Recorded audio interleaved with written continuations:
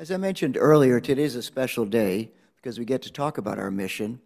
And the word that came to mind with me was one that Lois Heff said recently, inspiration. I loved that word. I'm inspired when I look around this sanctuary, East Nassau, and online, and I see everyone. And as the song said, what everyone does with our own two hands. What we do, mind, body, and spirit here at the church and in Northeast Florida and beyond. So today, to start off our Mission Sunday, fresh off of their tour with stops in Palatka, Green Cove Springs, McClenny, and Callahan, we have the UUCJ acting troupe that's going to do a presentation for us. So Lois and Karen, come on up.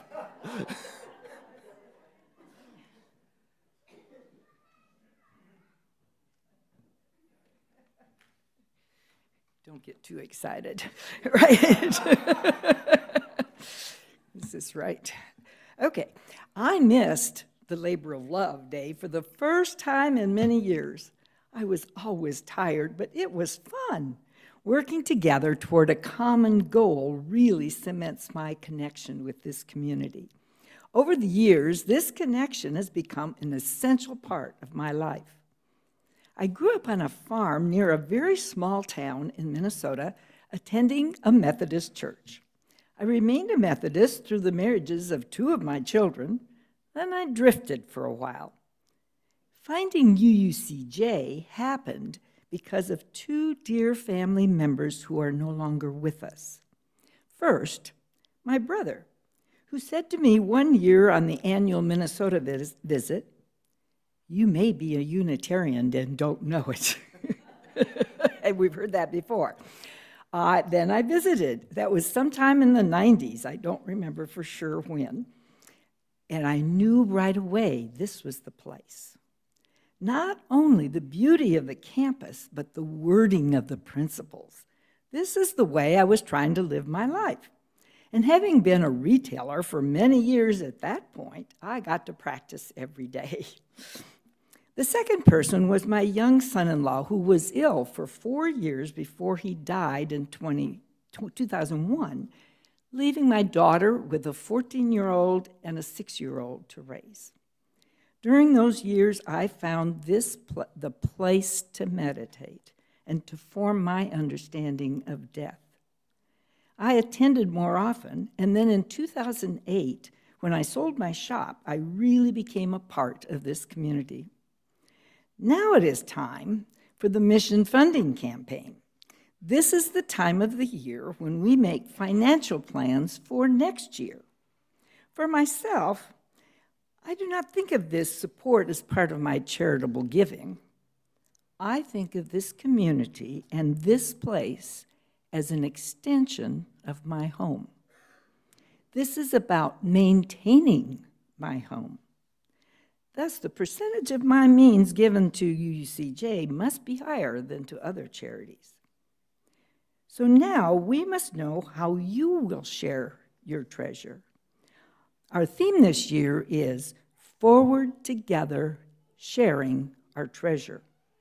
Sharing together connects us. Just look at what we accomplished in this last year. We made the apartment livable so that our valued techie, Crystal, could move in. What a blessing for her and for us. And after several plumbing incidents, we were able to replace old pipes under the north wing so that we will not be calling the plumbers so regularly. And then your thoughts may be going to all that remodeling that is going downstairs around the social hall. The finances for that project are part of the capital campaign. The mission funding is about our operating expenses. This is the money we need every year to keep the lights and the AC on, to hire our staff, including the minister, to support our programs, and to repair and maintain our campus. As members, we each pledge to support the operating budget. Using those pledges, the Finance Committee creates a budget. Your input will be heard at the budget workshop on October 26th. And the more we can pledge, the more we can live out our mission, which says, by serving compassionately and connecting authentically, we change the world. So Karen Kempf, Sue Riault, and I have planned some fun ways for us to get this done. Sue, unfortunately, has some health problems this morning, so Hope is going to help us in her place. So, our aims for the next 6 weeks are, first of all, pledge. Karen is going to show us we hope that you will fill out your form online. That's the easiest, at uucj.org. But she does have some paper forms, and we will have them available in the breezeway after the service. Now, our operating expenses have increased with the inflation. We are aiming for 10% more than we pledged last year. And if you increase your pledge, you can enter the raffle. Hope is going to bring out the raffle jar.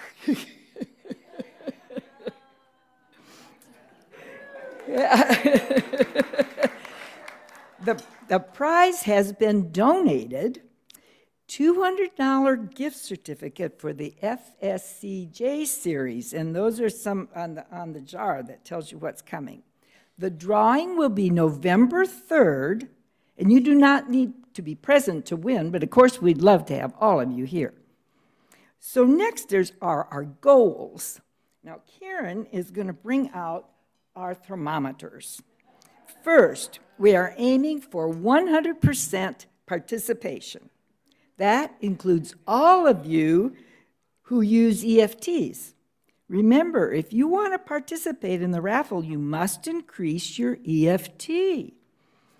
So then our monetary goal is $250,000, and that is a 10% increase over last year.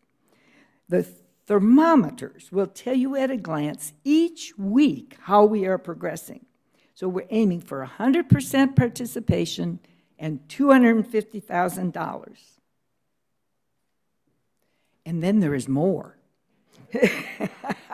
We have 2 boards coming up. Hope and Karen will each have one, and they will be on display each week. Oh, that's the other one first. All of our current pledging members and friends are listed on this board. So when your pledge has been received, your name will be moved to the other board. So we're going to know every week how many have done this.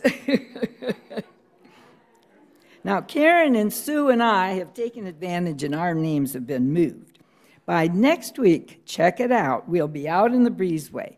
So let's make this the fastest campaign ever. So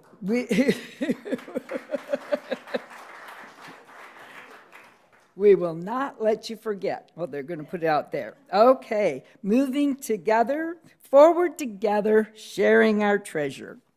We'll see you in the breezeway.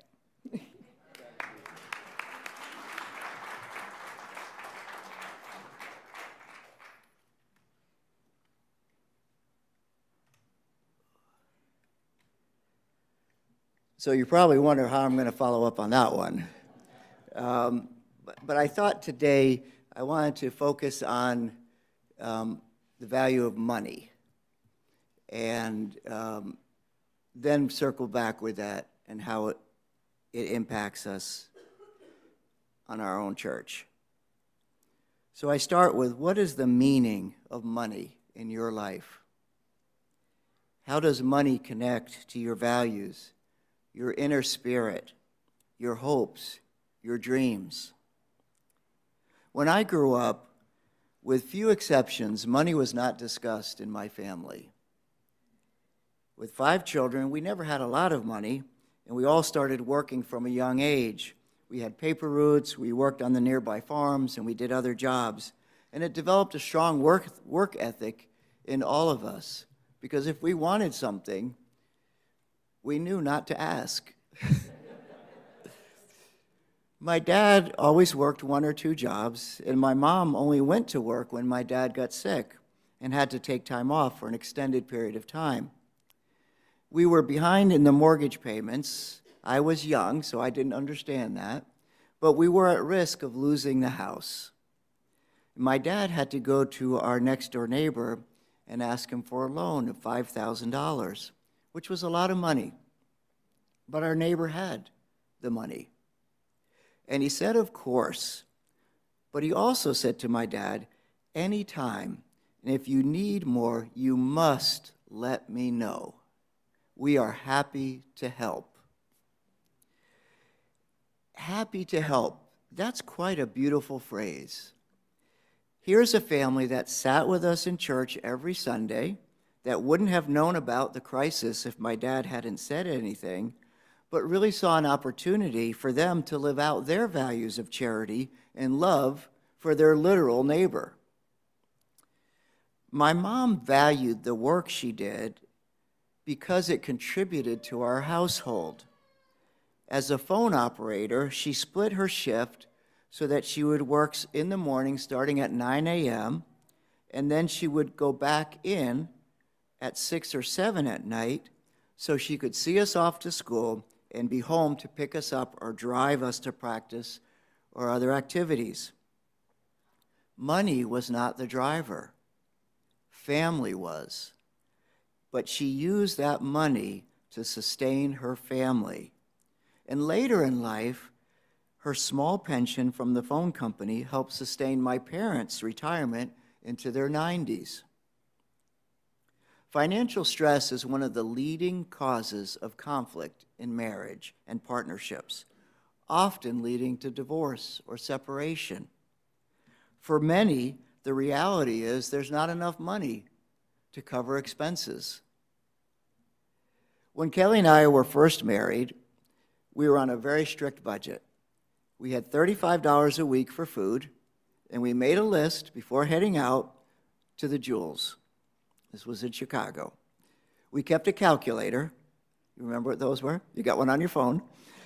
We kept a calculator with us, and we added up the cost and the items as we went along. Now, if something was on sale but was not on the list, Kelly would tell me, it's not on the list. And so we would have to either get it or substitute something so that we would stay within our budget. Now, you may find this funny, and it is to us now, but I remember when we had an existential crisis shopping.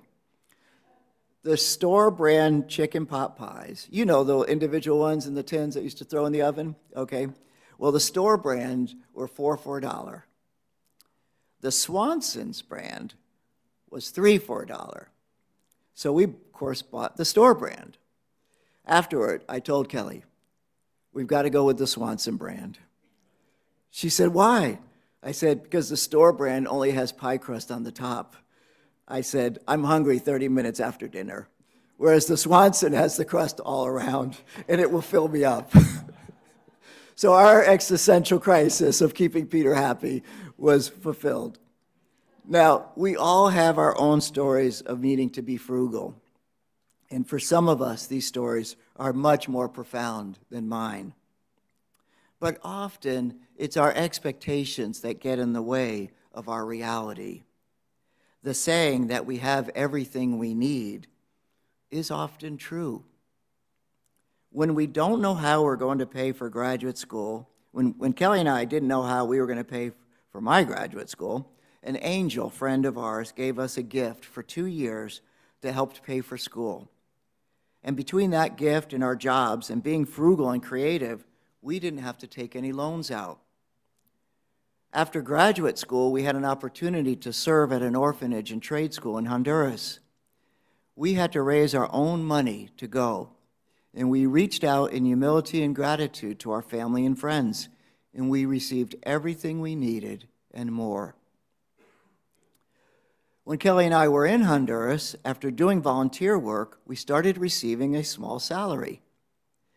Now, when we were at Covenant House volunteering, we received $12 a week. We had room and board and everything else, so everything was taken care of. But it wasn't much to live on, right? So we had this small salary, but we were pretty much used to living frugally. So before long, we had saved up $5,000 in our savings account, which was a huge amount for us.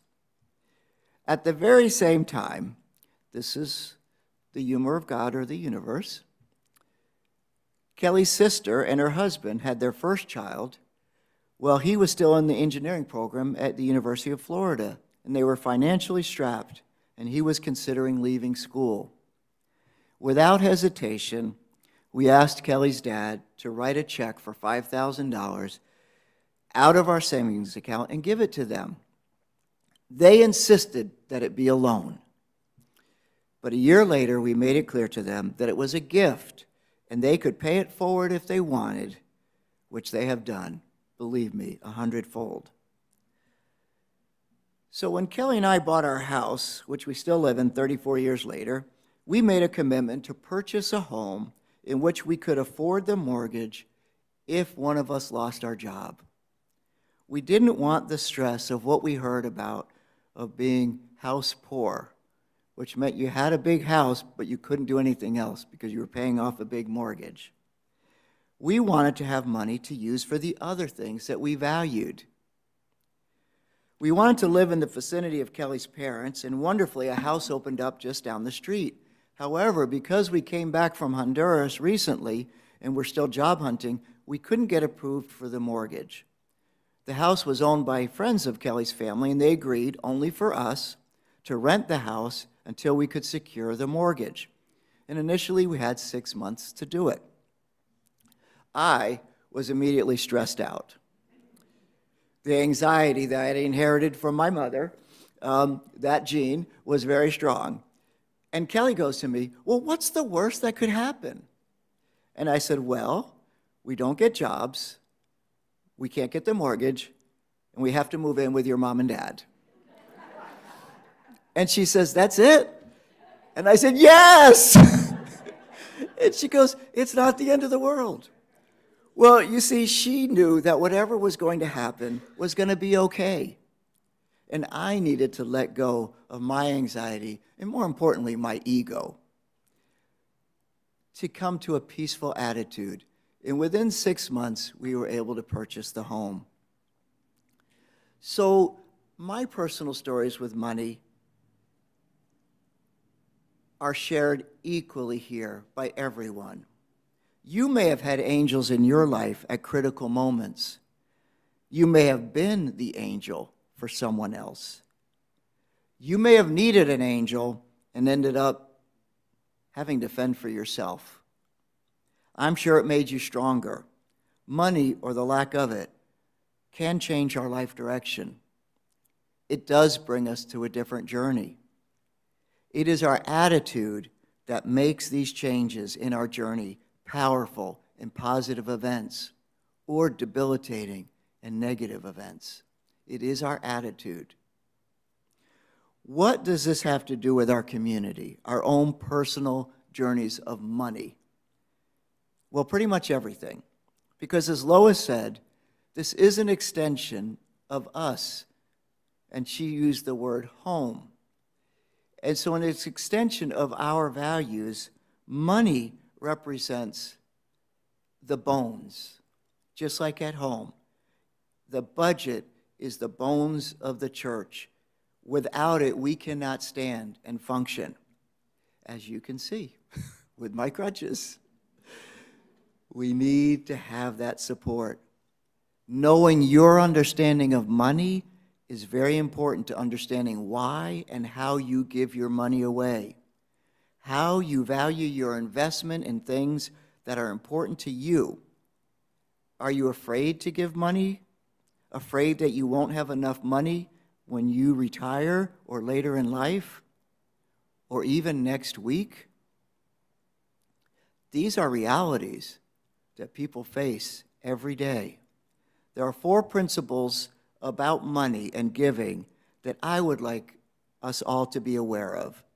First, being aware that what you learned about money is important. When I grew up, I didn't learn anything from my parents about money or saving or investing. They just made sure there was food on the table and that we were okay. But my mom and dad made a statement that said they were so happy as the five of us were leaving the house because they said, we're getting richer every year. And so we got that sense of you have to figure out what you're going to do with money. Be intentional. Those of us that had parents living during the Depression or that lost their jobs during the 2008-2009 recession learned to be very frugal, and they passed that message along to us. Some people are going to die with a boatload of money. But as the comic says, the Brinks truck doesn't follow you to the cemetery. Second, be proactive about how you want to see and value money and what it can do for you and others. Something I was told a long time ago when I was working on budgeting. If you wait until the end of the month after taking care of all your expenses, you will most likely never have the money you want to use to invest in the values you hold dear. Set that money aside at the beginning of the month. What you value is important. And the basic things that you need are important. But placing one above the other obviously gives one a little secondary shift. Third, be intentional and be disciplined about how you earn, how you save, how you invest, and how you contribute. Make yourself responsible for your actions. By using a budget, you'll know how much to invest in your values. The old adage, faith without works is meaningless, is true. If we are not intentional about actually putting our values, which includes putting our money, into action, our values are meaningless. Fourth, do your giving in joy. There should never be guilt, remorse, pressure, or judgment. Now, I love this church, but we have one significant downside. Well, maybe two. We don't believe in hell, and we don't like guilt. How can you run a successful mission funding campaign without hell and guilt? I don't get it. I mean, you know, growing up Catholic, I had both. It was wonderful. We had a good mission campaign every year. So what do we do as Unitarian Universalists? We give in joy, and we give with a social justice conscience. So I would say that our principles lead us to the values and the giving that we do. But whether you're giving to a charity, to the church, to a family member or a friend, or you're involved in a money-making investment, if you don't have an attitude of joy in your giving, think twice before you give. There is a saying that says, what you are now is what you have been, and what you will be is what you do now. How we give and why we give in this present moment is based on our past life journey and our vision for the future. We're at a crossroads here. What we dreamed about, as Lois said, what we've hoped for some time is coming to fruition. We have a growing congregation, stability in our leadership, campus renewal that will give us the new social hall, the elevator and accessibility, and the other things that we need for ourselves and our congregation. We've again opened our doors to the community. We have our English as a second language classes here. We have our sewing classes here, and we're utilizing our support for our recent guests coming to America that are going to be part of our future. We reestablish our children's program. And we're going to strengthen our adult education program. And we continue to build on our just, loving, and accepting outreach. There are some of us who truly engage in sacrificial giving, and I want to recognize that. That means giving out of limited means, maybe Social Security, a small pension, or perhaps a younger member here that has college loans, car payments, and other bills. Many of us give out of our discretionary dollars, but in either case, Unitarian Universalists are intentional about giving and investing in the church and in the world with the values we hold dear. You know, and this has happened to me. Some years I got lazy, and I would just say to the mission funding chair, just renew me at the same level, and life goes on. But right now, that's not the answer for me. At this crossroad, I know that I need to support the programs, the outreach, and our staff to operate the church that I value as the beacon of justice, and honestly, a safe place for all of us, souls that are searching in a different way from many other mainline religions and congregations.